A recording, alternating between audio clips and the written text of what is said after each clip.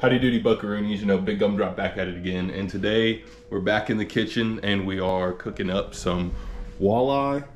So actually that's the pike and that's the walleye. I'm gonna show you guys how I'm going to prepare. I'm gonna do the breading, all that good jazz, and then we're gonna go throw it out in the fryer. So let's go.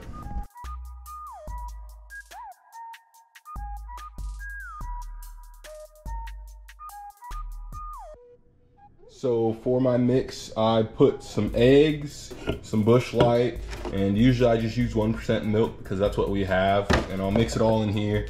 The amount of eggs and the amount of milk that I use always depend on how much fish that I'm cooking, but today we got 6 bags in total, so we have a good amount of fish, and I'll probably end up using more eggs and more milk and all that. But for now, that's what we're gonna start off with. And then the batter that I'm using is this Louisiana. And I just got this New Orleans style. It has lemon added into it. I think that's gonna taste pretty good and give it a little bit more of an extra pop. So we're gonna be trying that today. Let's get to mixing, let's get to cooking.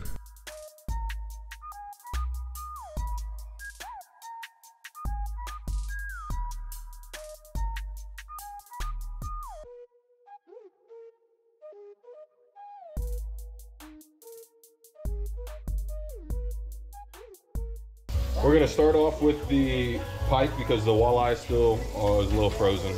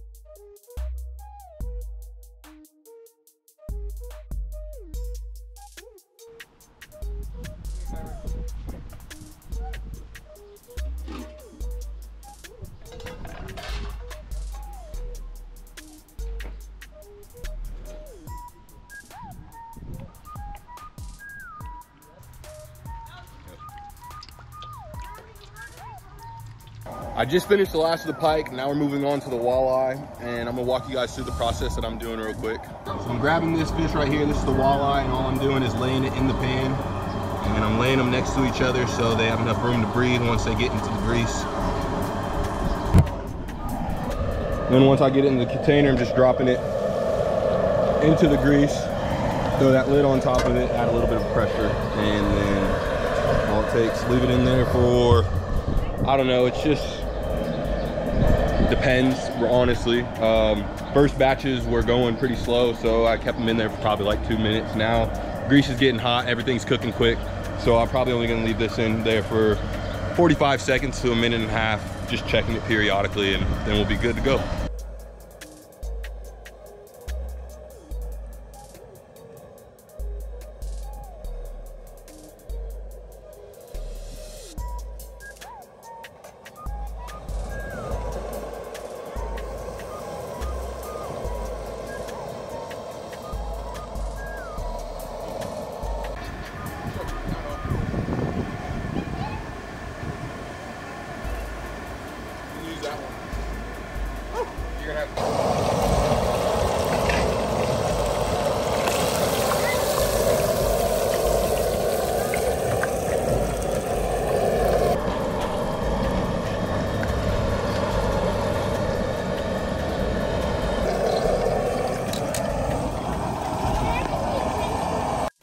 Just finished up frying the fish, about to take it inside with all the other fish, and then we're about to get to eating.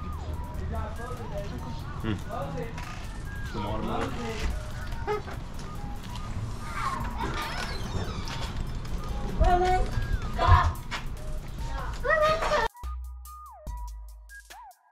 Go ahead and eat. Grab your food. Mac and cheese and corn. The last 2 were made by Kiki. And then Shaq cut up the watermelon and helped out with the. We also have brownies, but we gotta low key. If the kids figure out about it, they're gonna be gone in seconds. So.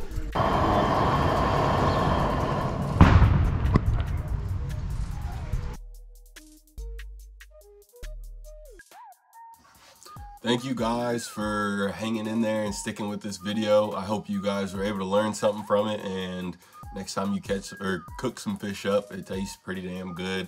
Also, I want to give a big shout out to my friend Bear Lonzo for helping me out with doing some of the filming. It for sure took this video to a next level, and just super thankful for him. I got some more stuff in the works. I'm always gotten more stuff, new ideas in the works. I'm really excited to see where all this can go. So stay tuned, stay up to date with your boy, and we got some big things coming soon.